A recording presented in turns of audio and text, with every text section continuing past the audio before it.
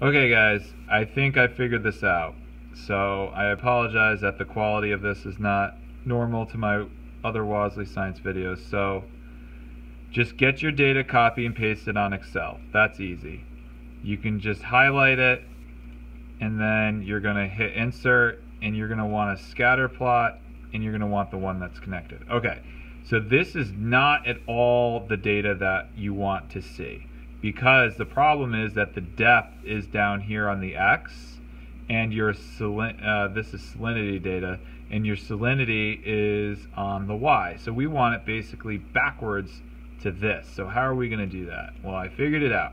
You're going to go to select data and you're just going to remove these and you're going to make a data, you're going to plug in all your data from scratch. So to do that, you're going to add them one at a time. It's actually really easy.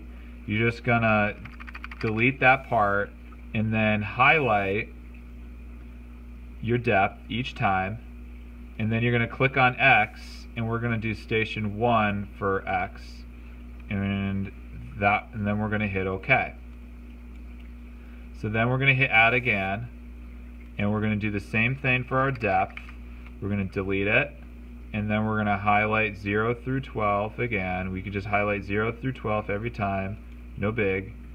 And then we're going to plug in our station 2 data for the X. And then we're going to hit OK. And then we're going to do this again for our third one. And you can also plug in the series names each time. I'll show you how to do that in just a sec. So you're going to plug in your Y, and then you're going to click over here for X. And then you're going to click there, and then so this one was, I'm doing this one-handed here. I'm actually holding the phone while doing this. This is pretty impressive.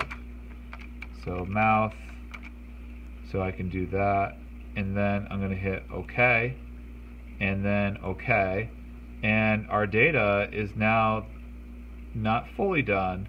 So now we just go over here, we double click, we click on our little our 3 green bars. I know your version might be a little different.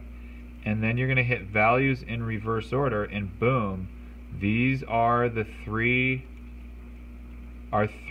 stations all together on one.